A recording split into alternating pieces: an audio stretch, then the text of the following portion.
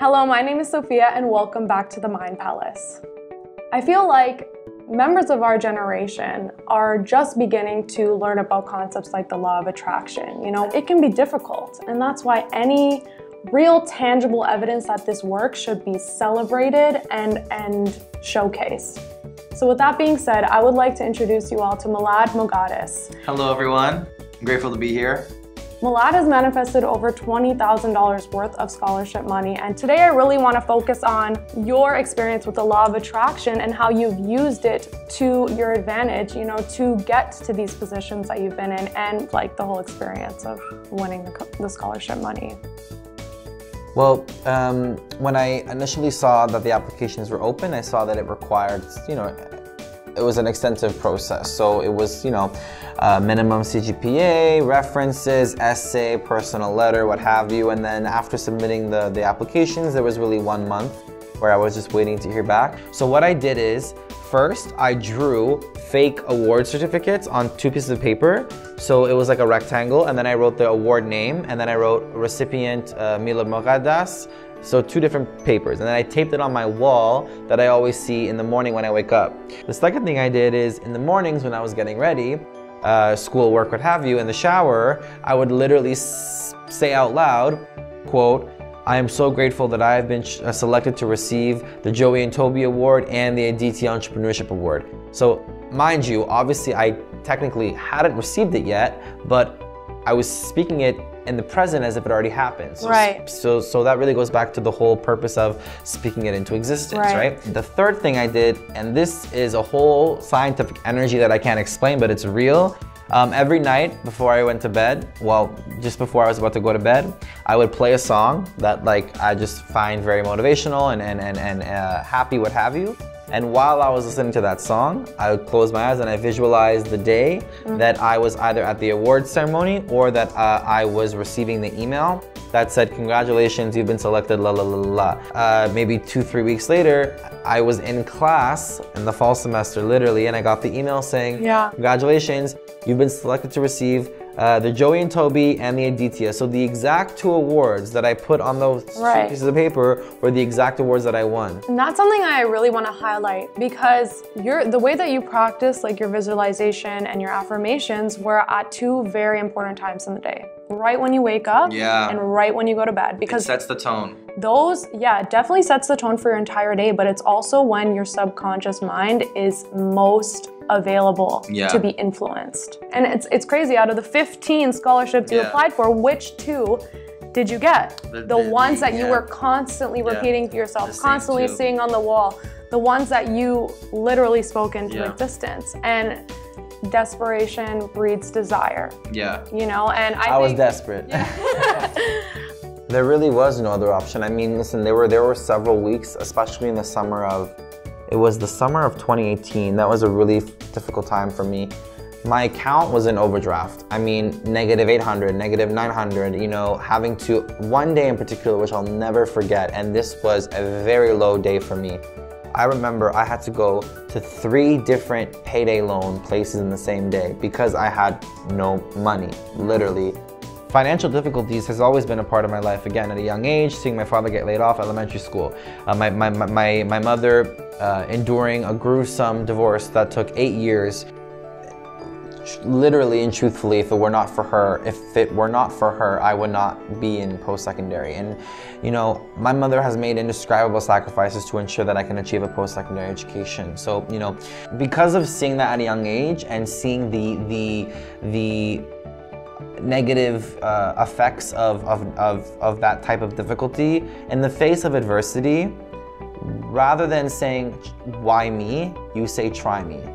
And I suggest y'all put that on your wall. all these affirmations you're giving us. It's very clear the paradigms that you hold in your life. I mean, I think that's really important, going back to your struggles becoming your strengths, right?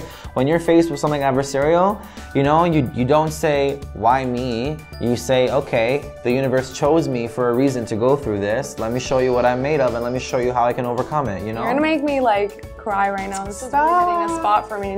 What would you say to someone who hasn't built up that self-confidence, who doesn't have all this years of like accomplishments to like get that validation from. You know, it goes back to it starts with you. I really think it starts with you. You know, your thoughts are the root of your results. What you say to yourself, it starts there. If you are a student who doesn't have that past experience and you're thinking, ugh, what's the point of applying for this? I'm not gonna get it. Right. What I say in response is, okay, well, by you saying that, you are already predetermining your future. Yeah, I can resonate with that because I feel like when I ran for VP Student Life, at first I felt like an imposter. I felt like I don't have the experience for this. Like, what am I doing? Yeah. You know, but I wrote it on my wall, like, I'm VP Student Life. I had to get myself in that mindset where I believed that I deserved it and that I could own that. Yeah. And I think that's what like eventually helped me to like win the position, was just the mental switch from thinking like, who am I? Like, I don't belong here, to thinking like, no, I can actually do this. I can bring a lot of positivity to this role. Quick story, when I was in first semester of university, I was a hot mess. I had no idea what I was doing. You know, I received more 60s and 50s in my first semester of first year than I did in all 4 years. Really? This is amazing to talk about because you with your 4.0 CGPA. But this is a true story. I mean, I'll put up the transcript. Like, it was bad. I wrote my GPA goal, same thing on a piece of paper, put it on the wall, and fast forward, the semester finished, and I humbly finished with a 4.17 CGPA. Yeah. And I surpassed, you know, what I put on the, so I went from like 3 to 4.17 in a matter of 4 months in my first year.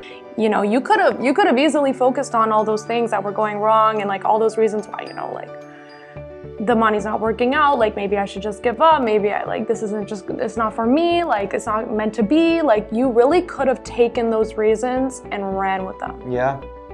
But to that, right, what you just said, one thing I say is you are not the product of your circumstances, you are the product of your decisions.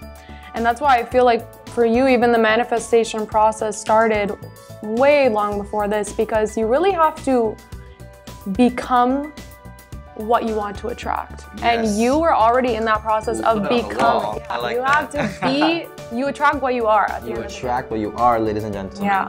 You know, you can have all the thoughts, you can have all the affirmations, but if you're not taking action, then you're really not putting the energy out there for it to come back to you. To be clear, we're not saying like, oh, you know, close your eyes and visualize getting an A+, but you don't attend class, but you don't study. Yeah. Like, right? Like that is step 2. The step 1 is putting in the work that's necessary, going to class, taking the notes, going to office hours, reading the textbook before the lecture, what have you. You have to put in the work fundamentally. That's step 1.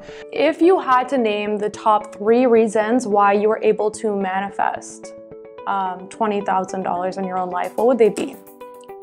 My hard work. Believing in myself, and my mother. Wow. Yeah, I love that. Those would be the 3. Yeah, so like basically it's like your action, you taking action, the energy that you put out, you know, you're believing in yourself, it's that belief, it's that emotional charge. And then your mother, which was your reason why, which was your burning desire. Yeah. You know, to keep going, to keep pushing. The real source of my motivation. The real source of your motivation. I think everyone has to have that reason why. You have to really dig deep and get in touch with your why. Anyway, Milad, I want to say thank you so much for coming and being here with me today. And finally, I want to say thank you all so much for watching. And this is your reminder to enjoy every precious moment. Thank you. Thank you. For more videos like this one, follow @themindpalace.ca on Instagram, like @themindpalace.ca on Facebook, and subscribe to the Mind Palace channel on YouTube.